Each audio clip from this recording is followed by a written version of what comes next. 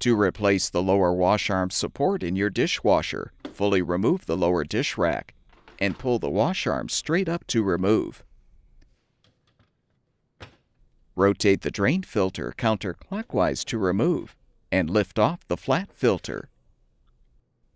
Using a Phillips head screwdriver, unthread the two mounting screws securing the wash arm support.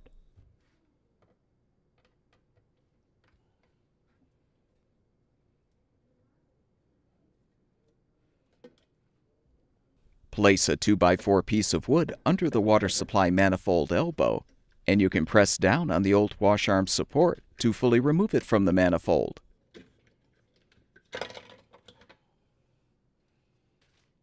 Install the new lower wash arm support by snapping it into place on the water supply manifold.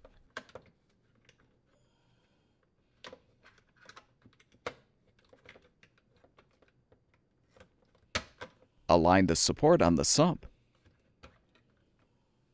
and thread the two mounting screws.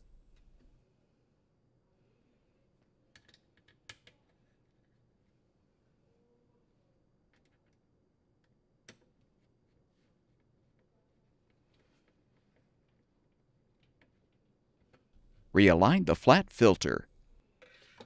Realign the drain filter in the sump, then rotate clockwise to lock it into place. Align the wash arm on the support and snap it into place.